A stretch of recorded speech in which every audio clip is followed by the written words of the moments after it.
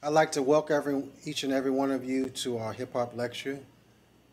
The goal is for this to be an annual lecture each year at Princeton Theological Seminary. The theme for this lecture tonight, the overarching theme, is Art as Resistance. To resist or resistance has been our theme for the entire year. And so we are very glad that you're here. We welcome you. And we're equally and even more glad for our esteemed lecturer tonight. First of all, I want to say the brother's cool. He's cool, he's laid back, he's brilliant. But what's the most striking quality that I've gathered from my time around him is that when you have genius with humility, it is a wonderful intersection. And so just to give you a little bit of background before we just turn him loose and just let him go. He's got 23 years of urban, multi-ethnic youth work experience. He's Daniel White Hodge, PhD. I mean, that's a good thing, right? He's got a PhD. He's recognized as a youth culture expert and a cultural literacy scholar. Dr. Hodge is Associate Professor of Intercultural Communications and Department Chair of Communications Arts at North Park University in Chicago. Dr. Hodge's research interests are the intersections of faith, hip-hop culture, race and ethnicity, young adult emerging generations. He has written 4 books: Heaven as a Ghetto, The Missiology, Gospel, and Theology of Tupac Shakur, The Soul of Hip-Hop, Rims, Timbs, and the Culture Theology, Hip-Hop's Hostile Gospel, A Post-Soul Theological Exploration, and Homeland Security, a hip-hop missiology for the post-civil rights context. Dr. Hodge plans to release a co-authored text dealing with current ethnic minority young adult context called Between God and Kindred, Youth Work in a Post-Civil Rights Context. Dr. Hodge is also the founding editor-in-chief of the Journal of Hip Hop Studies. He is working and currently investigating the spirituality, nominality, and theological development of emerging young adults in urban and city contexts, and is working on a manuscript investigating neocolonialism and white supremacy within short-term missions to city contexts. He received a PhD from Fuller Graduate School of Intercultural Studies. His dissertation focused on the life, theology, and spiritual message of Tupac Shakur, titled Baptized in Dirty Water, the Missiological Gospel of Tupac. He graduated cum laude from Cal State Monterey Bay, where he focused on academic attainment and self-esteem among African-American adolescents. Dr. Hodge has been a national speaker and spoken at Christian Community Development Association, Urban Youth Workers Institute, and other national conferences. He has been involved in hip-hop culture his entire life. As a former music producer, he mixed Bone Thugs and Harmony first album, E! 1999 Eternal, along with Beastie Boys' DJ Hurricane album. He also helped in the formation of different background tracks for the first 2 seasons of New York Undercover, and he continues to remain closely in tune with hip-hop music today. So you got rap producer, scholar, cool cat, genius, humble. I mean, no, that's a good mix, right? He's going to remix this thing in a little while, though. He's going to deal with a number of topics relevant. He's going to deal with hip-hop culture. He's going to deal with theology. And he will also, tonight, he's going to touch our head, but ultimately I think he's going to touch our heart as well. He is married and the proud parent of an 11-year-old dancing daughter, Mahalia Joy, who is becoming versed in hip-hop theological theory. So he talked about his daughter. So you got a good father and a good husband as well.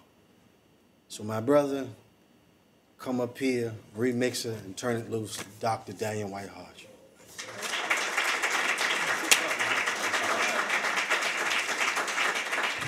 Man alive! Wow, that's quite the introduction, man. I gotta take you with me in places I go. Well, thank you very much. I am excited to be here as an avid podcaster. I'll probably be recording myself as well. If you're on podcast, Profane Faith, I'll talk about that here in a little bit. But I'm excited to be here. Thank you for having me out. Thank you for bringing me out here. The organizers, I thank you so much. This has been a pleasure to be out here and to connect. I'm excited to talk a little bit more about hip-hop, resistance, theological contributions. A large part of the last portion of my life has been, kind of dedicated to this and looking at, how hip-hop speaks beyond the commercialization, beyond what we see, and the immediate image of what hip-hop has become, particularly in the commercial sense. And so, as I get started, I think I need to say, since and really before that, I mean, if you're an ethnic minority, you know that this country has been hostile to us from day one. The 2016 election, I think, just really revealed what those hostilities are manifested in, particularly in the highest office. I mean, many have already said that, Trump is the first white president. Then, so what does that mean then in an era of Black Lives Matter, of BYP 100? And what does that mean when organizers can put themselves together on both sides, right? On both progressive and on the anti-progressive side, the alt-right, through hashtags, right? And through organizing themselves into social online communities.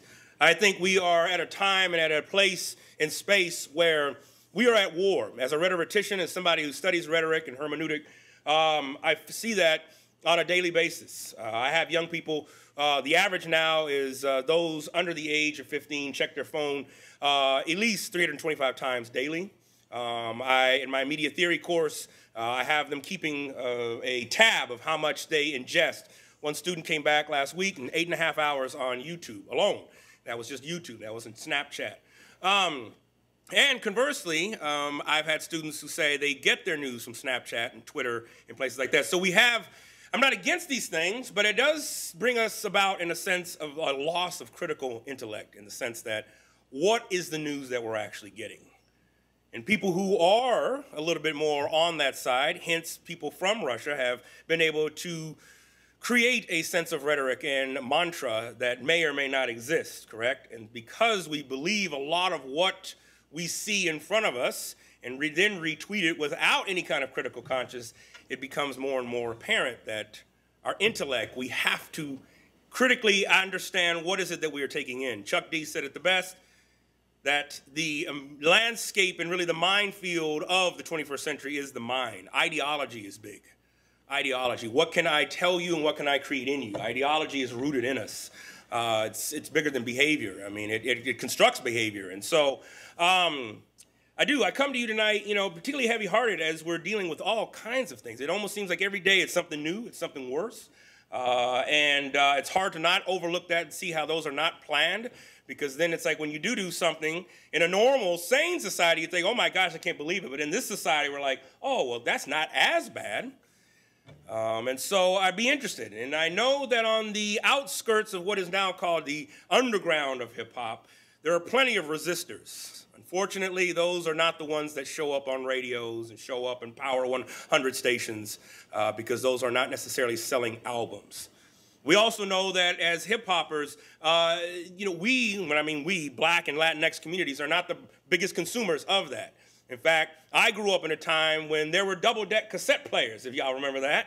And somebody would get an album, and you get it and you do a little high-speed dubbing on there, all right? You're making mixed tracks with that. So, of course, one person goes out, you invest in one CD, and you burn the rest, right?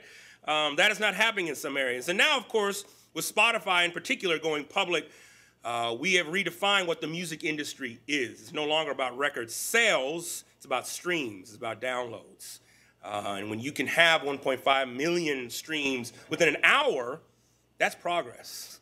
Much bigger than what people can do and sell albums even within a week. So we're in a different era. We're in a high consumeristic society. We consume everything. Nothing is trash anymore. Nothing is trash. Everything is reconsumable. And on one end, you think, well, that's great. But again, what are we consuming? So, art as resistance. I mean, this is something that I think it's been around for a long time, right? When you think about it. When you think about just who has put material out there, from Andre Serrano's Piss Christ in the mid-'80s to versions of people, who are consuming the butt on Fox television, the ass into the toilet, to the multicolored American flag of showing and resisting and saying, hey, wait, there's a different type of representation out here. You can't just assume that all Americans think and act one way. And then, of course, you have the artist Chen Wingling, the Chinese artist, on the god of materialism and consumerism, and how we ingest and take in all the things that we take in. This is really apparent, particularly during the holiday season, right? How much we can buy, how much we can get, how much more we can get. So he reveals his art through this and showing us, just how bad consumerism really is. Then, of course, we have other aspects of art as resistance, right? A brother who lost his job because of resistance and because of standing up for what he felt was the right thing to do, right? This entertainment, we think about entertainment, we think about sports. What does that mean? What does it mean to be your ethnicity in an all-white environment? So most of the times when we think about hip-hop, when you think about art and where these things come around, well, this is typically what comes to mind, right? Yeah, I don't know what happened to Flavor Flav, man. I don't know. I mean, this is the 80s, and this brother just went out. And here's the thing. I get it. When I was doing some interviews for this, one of the books that I was working on, the Hip Hop Hostile Gospel, I had a chance to interview Jadakiss, and he said it's much more complicated than you think. It's not as easy as just saying, hey, man, I need to talk about clean lyrics. He's like, look, man, my son, my daughter are all now owed money. I bought my mama and my grandmother's brand new houses paid for. So what you think I'm supposed to be rapping about? You want me to be poor and talking about social justice-y crap? Like, I don't know. I don't know what to tell you. I ain't got a check to write you. Money is the religion of which we return to over and over and again. It is to which we pay the most homage to. It is the Nebuchadnezzarian statue that we kneel down to almost daily, right? I mean, you have to. I mean, I'm not working at North Park for free. I can't just show up to places, right? When I went and did my PhD, it was $5,000 a class, all right? So I couldn't just be up and be like, $5,000? Dang, oh, man, shoot. I give y'all 100, I cook y'all some barbecue, and we work it out like that. Like, hell no, I ain't gonna work out like that. So money's big. We can't overlook it. Those of you in school already know that. Where am I going to work? How do I negotiate a salary? How do I work through those? What are the benefit packages? And so I don't want to map this thing out to be it's so simple. Oh, if we can just get rappers talking about positive things. Life is never that simple. It was never that simple during what we refer to between 1987 and 1997 as the golden era of hip-hop. There was mess going on then. But I think the difference is oftentimes that these become now mantra staples for how we, and particularly we as ethnic minorities, should act. I show up on all-white campuses.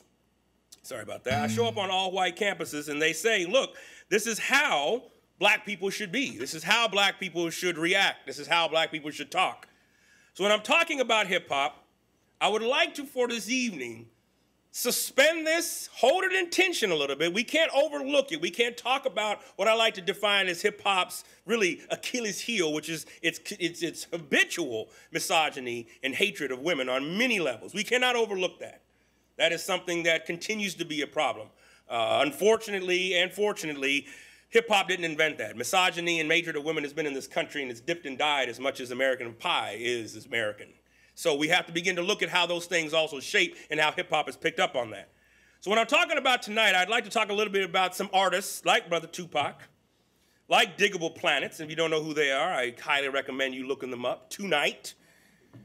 Of course, Brother Kendrick. You got to talk about Kendrick. There's a lot going on with Brother Kendrick Lamar. Do y'all know that Kendrick actually, I was privy to a situation in Los Angeles where they laid hands on this brother. Snoop, Dre, Watts Prophets, these large West Coast artists that a lot of folks don't even necessarily know about. Having grown up on the West Coast, there's a lot of underground West Coast artists that came to him and said, man, you are taking the Tupac-Alian mantle and moving forward with it. And he said, I am carrying this with me right now. He says, but I want to live differently than Tupac did. I don't want to die that young. It's very interesting what's going on with Kendrick. Of course, you got Lauren. Can't overlook her. Can't overlook Chance and what he's doing. Right? In fact, this brother's doing all kind of crazy good stuff, man, in Chicago. Stuff that probably doesn't even make it in the news. The fact that he gave $5 million to the school system a couple months ago, and he's going in on them right now. He's going in on all these little, they have these board meetings. They're, oh, we can't keep this school because of money. He's like, well, great, I got money. What else you need? What excuses you got now? We got to talk about Eve. Eve's great. J. Cole. Even Brother Lecrae. Lecrae's having a little bit of a woke moment, you know what I'm saying? He's over there trying to do his thing.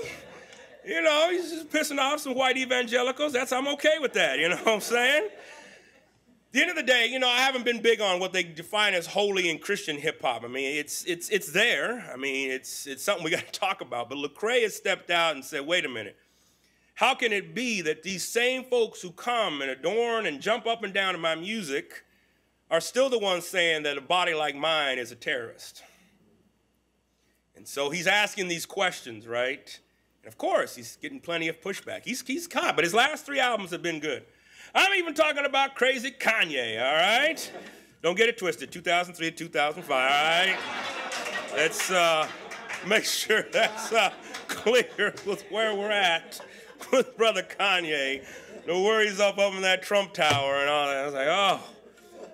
But the roots of hip-hop start with an aspect of consciousness. In my hip-hop and religion course in the falls that I teach, I actually take the constructs of hip-hop culture all the way back to 7th and 6th century Africa. And we look at how hip-hop created itself a consciousness, even way back then. Now, it emerged with what most scholars would say around 1971, 1972 is what has become known as now hip-hop and rap culture. But consciousness was a big part, using your third eye, using the knowledge, using your brain to better yourself, but not just yourself, because individualism tends to be from the West. It's also about collectivity. How can we better the community around us? How can we not turn into what they refer to as the crab barrel, right? You know, pulling everybody else down. Let's bring everybody else up. What a concept, right? Ties into self-awareness. How do you know about yourself? What is your emotional intelligence? Particularly as men, how do we deal with emotion? Now, I get that we can get angry. That's one emotion that men are allowed to have, is anger. But when do you feel sad? When do you feel depressed? When do you feel joy? The litany of emotions. And I would say, particularly at the underground level, there's a lot of this going on, a new definition of what masculinity looks like. But again, it's difficult to get that into the public sphere because that's not what black men are supposed to be like, right? That's not what Latinx men are supposed to be like, right? And so what does that mean? What does that look like when we're engaged? Community, we know that. Community coming together, being one another, being connected. That's a big part of hip-hop culture. Of course, aspects of spirituality, which we'll get into this evening. And then unity and love of God and self. The reality of it is that just because we disagree doesn't necessarily mean we're out of unity. Unity does not connote that we always agree and just simply get along. But there is a sense that we're not tearing each other down. One of the things that a lot of people don't know is that, yes, there was a beef back in the day with NWA and the whole madness between Ice Cube and Eazy-E. But prior to Eazy-E's death, and I wish they would show this a little bit more in the film, there was actually a whole reconciliation time, because this was by around the end of 93, beginning of 94. Folks were like, it's pretty evident that this is what, Eazy has. He has AIDS, he's going to die. And so there was a whole reckoning between the whole group, and they came together, held hands, prayed, the whole nine. But most people don't see that, right? We see, oh, they was beefing. And now beefs are just dumb. I mean, come on, man. I mean, really? You're going to have the two women in hip-hop really go at each other like that? Like, really? But I get it. Stuff sells. An album sell, right? You get one diss album, you got to have another diss album, because now you know that people are just waiting. Like, what are you going to say? What are you going to do? I would posit to you that this is not necessarily in the roots of the culture. How do we unify? How do we build each other up?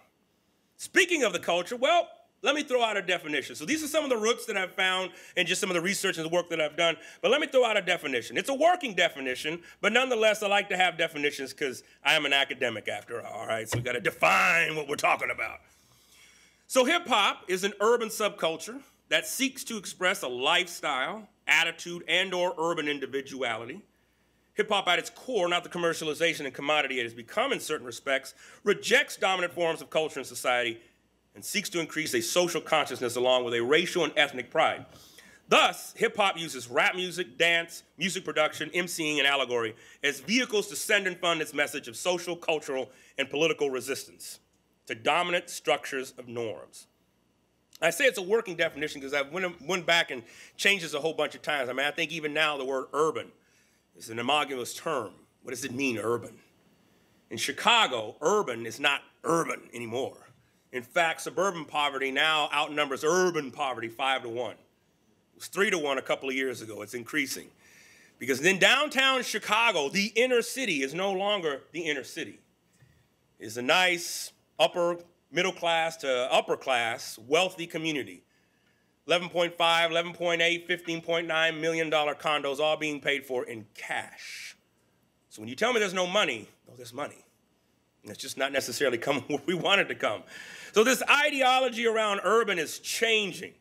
In many regards, we're heading to where cities and in metropolitan complexes like Paris are already. The inner city is very wealthy, and the outer city is just that, they're out. The hood is on the outskirts of the city. Well, we're headed that way. Chicago's just a case study. Just as that word needs to say. And one of the students, I gave them this definition in the fall, and they were like, you know what, Dan, I like that, but man, hip-hop now is a dominant structure of norm. Does it resist itself? Man, that's a good question. So I think there's some things that we have to hold in tension here, because back in the day, see, you had to really search for Ice-T's album. Before Ice-T was Ice-T, right? You know what I'm saying? I remember Ice-T, and he used to live up on 57th and South Central, right? People already knew where all these artists were. It wasn't the conglomerate that we have now, right? You knew where these cats were. So when they released an album, you had to work to find the album, even just finding the album, right? There were none of these back when I was a kid. There was like, you had to actually go to the store, warehouse records, you know what I'm saying, back when Borders was still around. But, you know, slowly over time, things started to change, right? 1989, the first Grammy Award goes to the first hip-hop song. Remember that song? You know it. You love them. Parents just don't understand Fresh Prince of Bel-Air. Of course, DJ Jazzy Jeff, who was actually a genius, man. That guy, the part he played on the Fresh Prince of Bel-Air was just undermining his actual smartness and intelligence. If you don't follow him on Instagram, a couple places, man. He's amazing. But that Grammy, that particular Grammy Award set off a whole new era of understanding. And so now hip hop's everywhere, right? You can get it, it's used to sell everything: chairs, pants, hot dogs. I mean, it's everywhere. But it's also deracialized. Oftentimes when you hear a hip hop track, you'll see a white face, but not the people who are producing it. So we have a very strong loss of history in our society now. I have young people that I work with under the age of 15 who still believe that the Chronic album was the beginning of hip-hop culture. Yeah, I know, bless them. Bless them, bless them. And will fight me tooth and nail to argue otherwise. So things are going on. Well, what else about? That's hip-hop. What about rap? Rap is the main medium of the hip-hop culture that brings what? Definition, value, understanding, and appreciation to what? The social isolation, economic hardship, political demoralization, and cultural exploitation endured by most ghetto and poor white communities. That definition is important. So oftentimes you begin to think, man, I'm just living crazy. And it's one thing coming from the West Coast, because the projects on the West Coast, they can have ocean views. In South Central, from the projects, you can see the Hollywood sign. So it's like almost you can see what living should be like, but it's completely out of reach, right?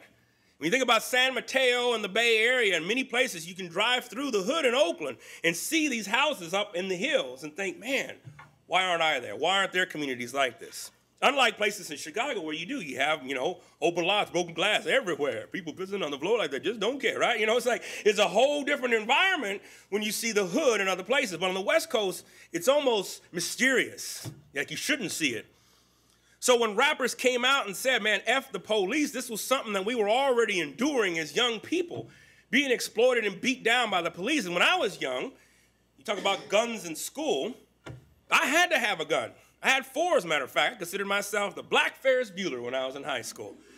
I didn't sell no drugs as a hustle. I couldn't. I sold drugs for like a week until my auntie came to me and was like, Dan, I'll buy something for you for sexual favors. And I was like, that's it. I'm done.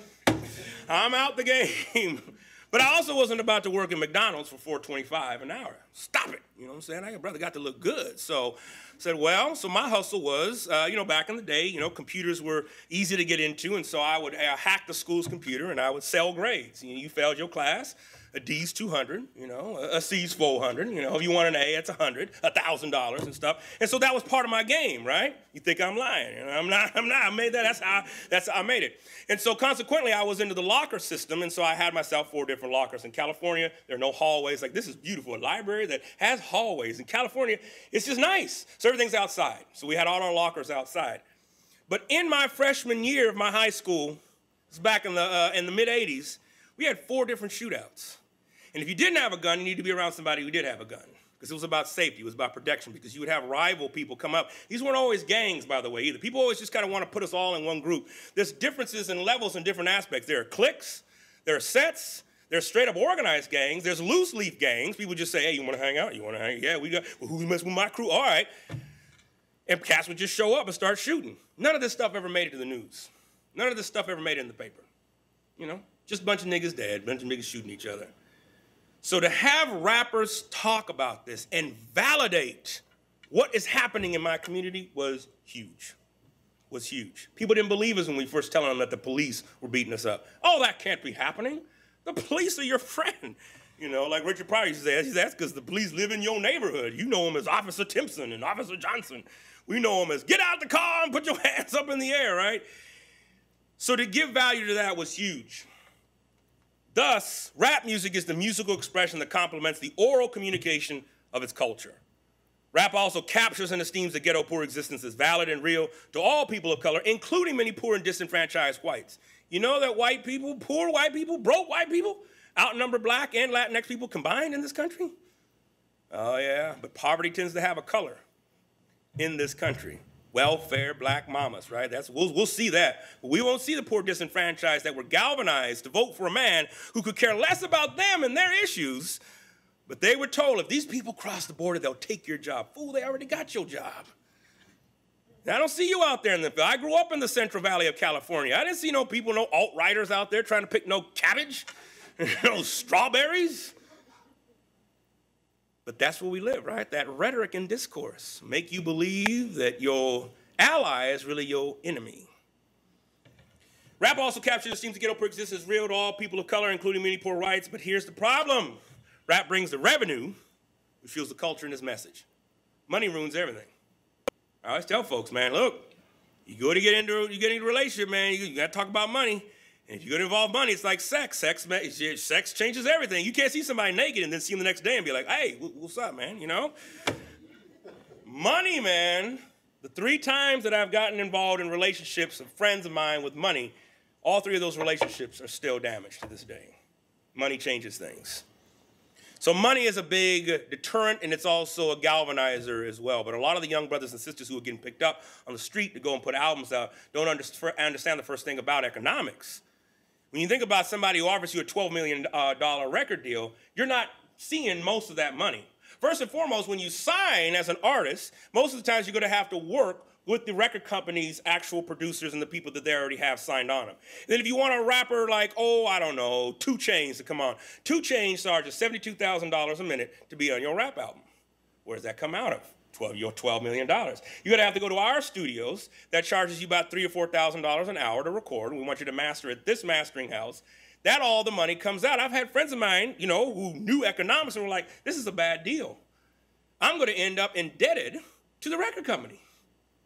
And now, of course, I'm going to have to say what they want me to say, sing how they want me to sing, deal with what they want me to deal with. Because the record industry, particularly after Biggie's death in 1997, started buying up all of the independent record companies. The big 4, right? BMI, ASCAP, Sony, Warner Music Groups. They were all major labels that picked up all of these independent labels. Independent labels, you can say whatever you want, right? All of those things got burnt down, and you know, it's very interesting to see just, again, how money, somebody offers you enough money, be like, yeah, here you go. Here, take it, you know. Beats headphones. I mean, Dre had that idea back in the 80s. Remember him talking about, because again, you knew these cats just as anybody as you know, you can be like, man, I want these noise-canceling headphones. People are like, man, shut up, man. You ain't gonna go no damn, you know, noise-canceling headphones. And now, you know, he sold that stuff off to Apple, and now, you know, I mean, well, Dre already had a lot of money.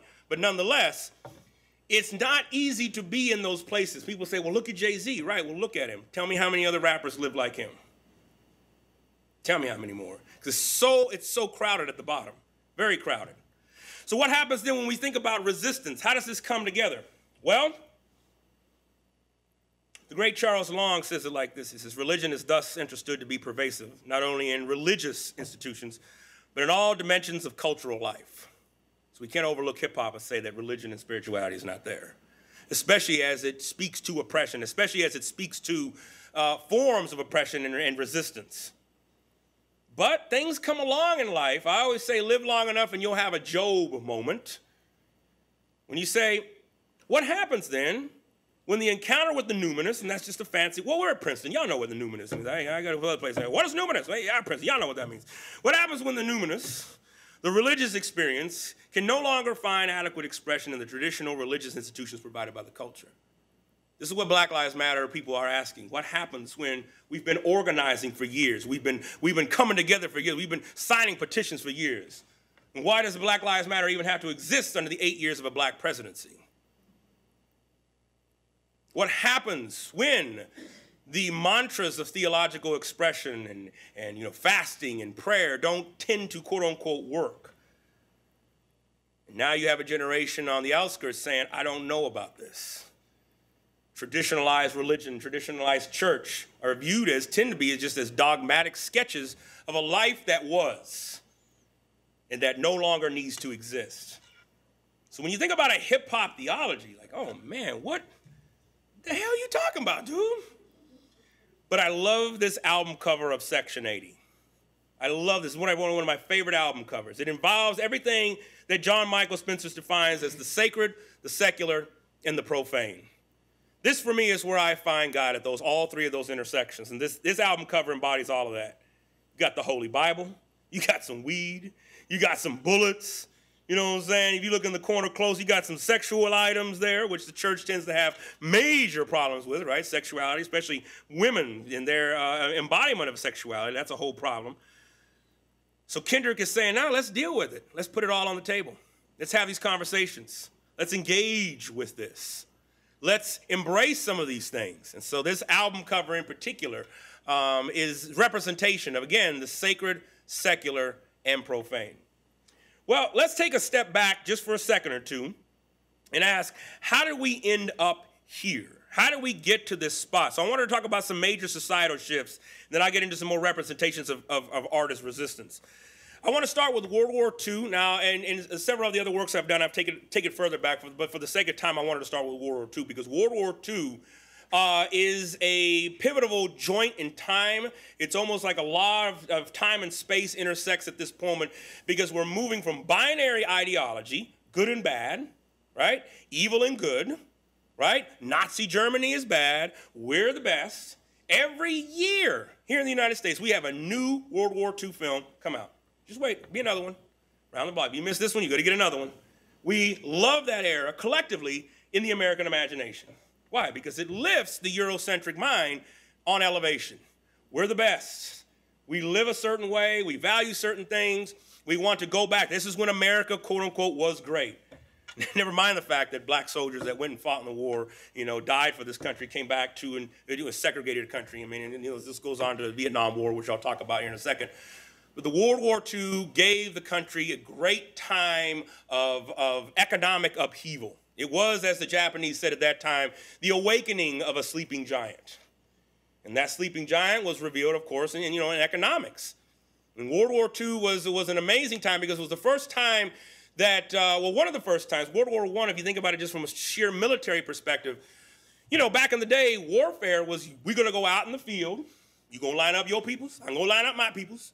You know what I'm saying? I'm going to shoot, then you going to shoot.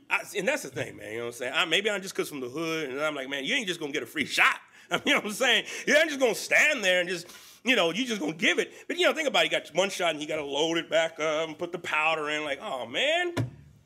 That ended in World War II. Now you have the use of guerrilla warfare. Now you have the use of militarization, the military-industrial complex. Part of my family, I embody the Afro-Latino experience, and so the Mexican side of my family came over in the Bracero program in the 1920s, helped build the ships and the bombers and the boats and all those things in the 1930s and 1940s to fund the war. War is money. We know that. Even talked a little bit about it in episode 8 in Star Wars, right? It's big money. People who fund both the good and the bad side. World War II began to shift that, but by the time you get to the 1960s, you have what most scholars and most literal scholars talk about, the postmodern or the post-soul transference. You have now a generation born in the ruins of the war who's saying, wait a minute, what's going on in our country right now? Why were we in Vietnam for 4 years and no one even spoke of? Why are we even there? Now you have a generation that say, wait a minute, no Vietnamese ever called me a nigga. Why are we fighting this? We have to fight this at home. You have the rise of what we now call the modern day civil rights movement, which unfortunately has been boiled down to a paragraph in most history books. That's also not done by accident. But 1960 created the sense of what we now know as transmediation. This was the first time we see a war, the Vietnam War, for what it really is. It was the first televised war. Now, World War II was pretty. It was like, oh, our soldiers are kicking ass, right? Oh, they're doing all these great things. Vietnam showed the realness of what war is. You have people with third-degree burns now on television, getting their brains blown out. You have soldiers that are crossing the line of ethics and, and when I was doing some interviews with World War II or Vietnam veterans, they were talking about, one brother said, look, I was trained to kill. I was dealing with issues of bipolarism. He said, so when I came back to society, I didn't know how to handle it. I knew I was going to kill somebody. So rather than getting arrested for it, I re-enlisted in the Army and went back and killed because I would get paid to do it. You see what I'm saying? And that was just over and repeated over and over. The killing mentality and strategies actually changed from World War II to Vietnam. See, the kill rate wasn't very big in World War II. Most of the kills were done by bombs and air raids and whatnot, because there's something innately wrong when somebody's shooting at you and you run towards it. So by the time Vietnam came, they learned the psychological inference of dehumanizing. No human being can kill another human being. You have to dehumanize them. I have to call you a gook or a chink or some other lowland, a person, a human being, and then I can kill you. In Vietnam, the kill rates went up big time. But of course, we didn't know what to do with that.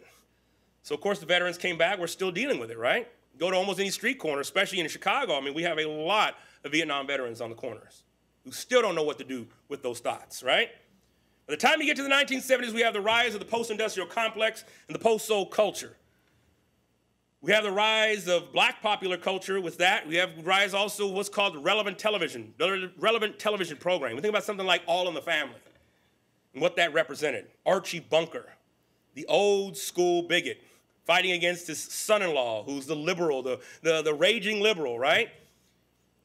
We also have, though, at this time, one of the lowest rates of household debt. That changed by the time we got to the 80s, because consumerism went up with the Reagan era. Reagan era created what we now call as the popular culture era. 1981, MTV goes online, when it was actually still music television, right? They'd show videos 24 hours a day. You're like, dang, their first song was Video Killed the Radio Star. I don't know if y'all remember that. I remember that song. Now what MTV shows like, what, one video every 5 months or something like that? It's crazy, right? But this development of culture and consumerism, household debt income increased 512% between 1978 and 1985, not even a 10-year span.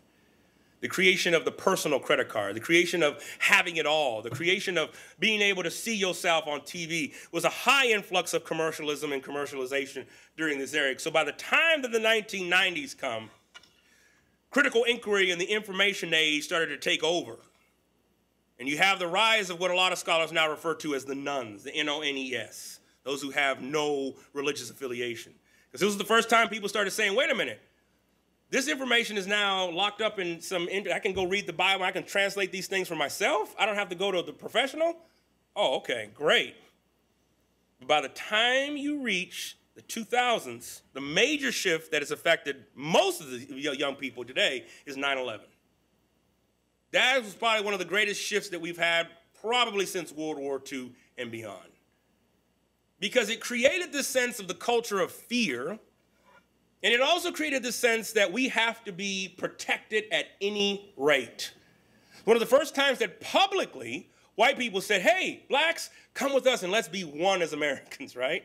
Can you believe that they hate us for just who we are? And of course, black people were like, yeah, we can believe that.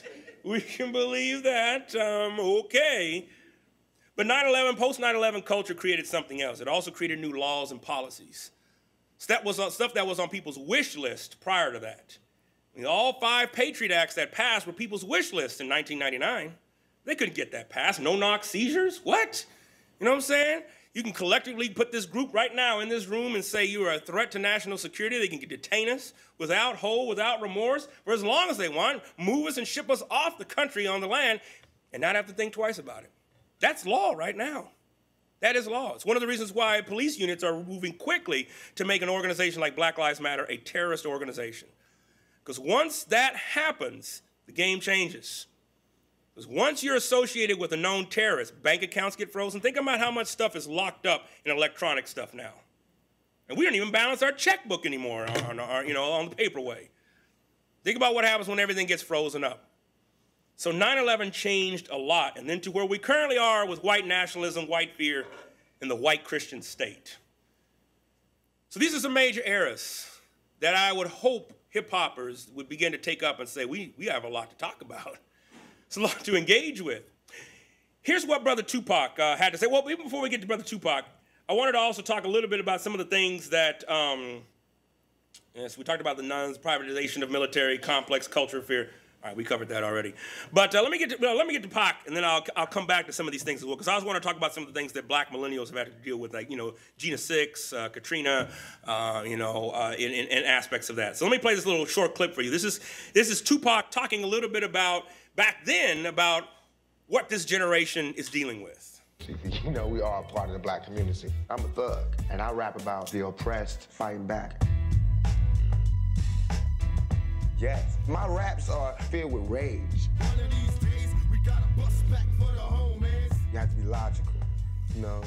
If I know that in this hotel room they have food every day, and I'm knocked on the door every day to eat, and they open the door, let me see the party, let me see like them throwing salami all over just like throwing food around. But they're telling me there's no food in here. You know what I'm saying? Every day. I'm standing outside trying to sing my way in. You know what I'm saying? We are hungry, please let us in. We are hungry, please let us in.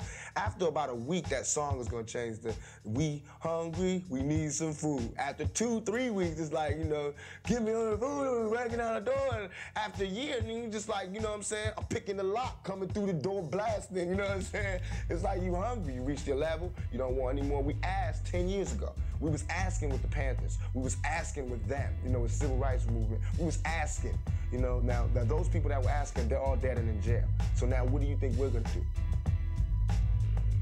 Ask?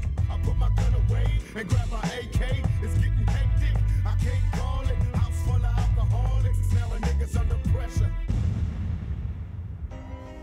So we have a generation that is raised in this post-civil rights era that says, I'm not gonna ask anymore.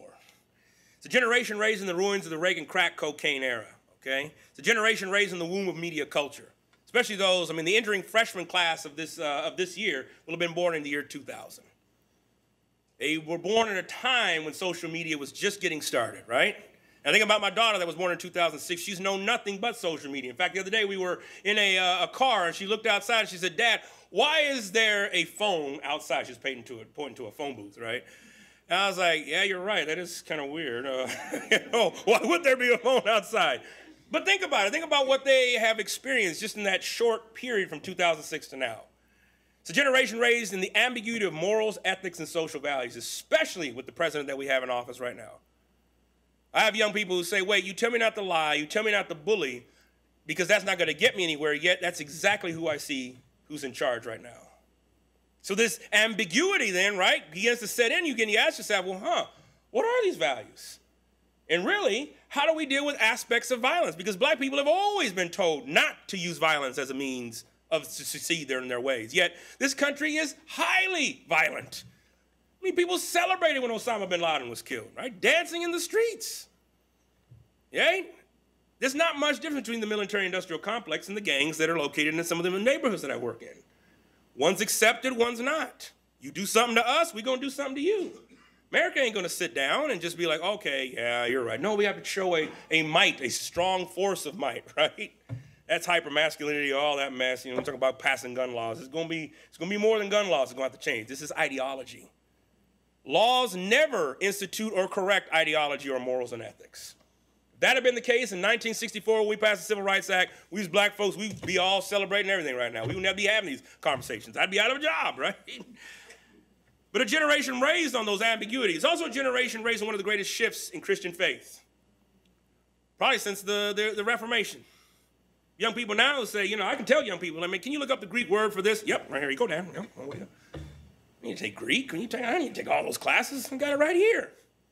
I'm already checking it 300 times a day.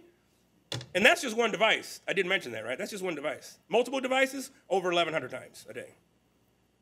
And they're going to take it in the screen of the laptop, tablet, and it increases as the generations are getting younger as well. So it's something that you have to engage with, right? Generation raised in post 9/11 America. We talked about that. Generation raised as technology is normality and identity. right? I got students right now. I mean, one of the things that technology does is it makes you impatient, right? Because, you know, think about it. Let that Wi-Fi get slow, right? Oh, man, you angry as a mofo. Man, like, God dang it. Man, this is tripping, man. We impatient. Oh, we impatient. My phone, you know, it's a little older. I'm a little cheap. I paid off my iPhone, so I don't want to get a new iPhone. Plus, it still has the headphone jack. I like the headphone jack. I don't know what the hell Apple was thinking about, you know. Plus, I'm not a big Apple person and stuff. Although, as a musician, I love Logic Pro. So I do have my Logic Pro X on a machine. But nonetheless, my daughter hates getting on my phone because she's like, Dad, it's so slow. It's glitchy. Like, where'd you learn glitchy? Normality and identity. My daughter is given an iPad, and they no longer submit hard copies of homework. It's all submitted online. She's learning her languages online, an app. She's learning to speak Spanish and French online. Online. You're like, oh my gosh, what is the era we're living in? We're also raised in a generation raised on the McDonaldization thesis, which is efficiency, calculability, control, and effectiveness as social normality and ways of doing life. Right? This is, you know, you have the notion of multitasking. You have the notion of people, you know, doing more. You know, we have a very, very busy generation, especially those under the age of 15. They're going to band rehearsal. They're going to dance. They're going to, you know, now you got, you know, the new activist generation. They're going to nonviolent peace protest, you know, training. I'm like, dang, you can fit that in between flute and clarinet rehearsal? Good night. I was just happy to be playing with G.I. Joes in the backyard, you know what I'm saying? I got kicked out of band. Mainly because at the time I was living in Texas, and I used to want to play the tritons, you know, oh man. But the band director, I don't know if I told you all this, because I grew up, I don't claim it. I claim California as home, but I was born in Texas, a small rural community, and the band director at that time was very racist, H.K. Petty. And he would openly say, you know, no nigger will ever march on my field in first chair. Because, you know, to march, you have to be first chair. I was beating people out left and right. No niggas ever going to raise. I loved it because all 5 of his daughters dated black men and got married to black men and got them black babies there, right? You know what I'm saying? Places were crazy, man. Texas is crazy. Not the big towns, but them small rural communities, man. Woo! So we have a generation raised on this, right? How you can efficiency, how you can calculate, how you can control your time and manage your time better. Generation raised on likes and follows. My daughter loves likes and follows. How many people watch her video, right? How many like it? You haven't seen the documentary called Generation Like? You go take a look at it. It's on PBS Frontline. It's a great documentary. You know, we also have our generation raised to organize and critically think.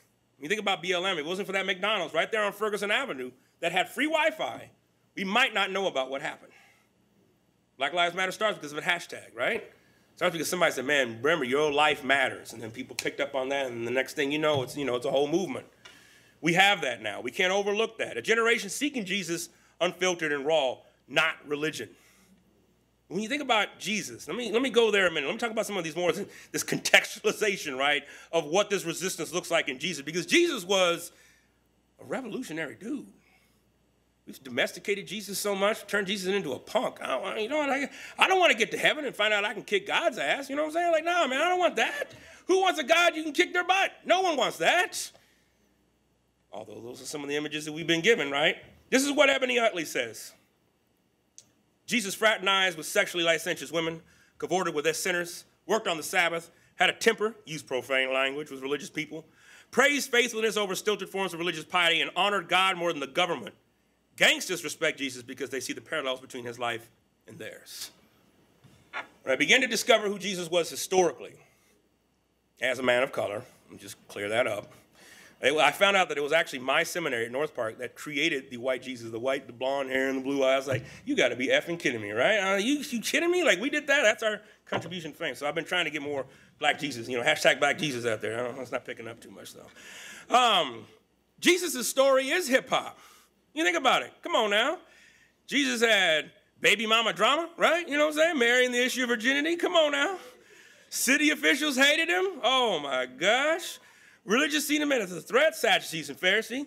Beat down by the law. Oh, my gosh. One of his boys did him in. What? That is hip-hop, man. Hung out on the margins. But one of the key aspects that we tend to miss, and this is what Aubrey Hendricks talks about in his book, The Politics of Jesus, is that he resisted systemic forms of oppression and sought to replace them and challenge them. And we miss that, because oftentimes I hear this all the time from some of my evangelical brethren and sisters, you know. We need more Jesus and less talk about justice. What? Right, exactly. How in the hell is that possible? But that's where we're at, right? That's kind of where we're at. And so when you think about this connection, this is part of where hip-hoppers are able to connect to. When you think about artists that are talking about, man, I'm connected to the reverend, the pimp, and the pusher. We're all lost souls trying to find our way to heaven.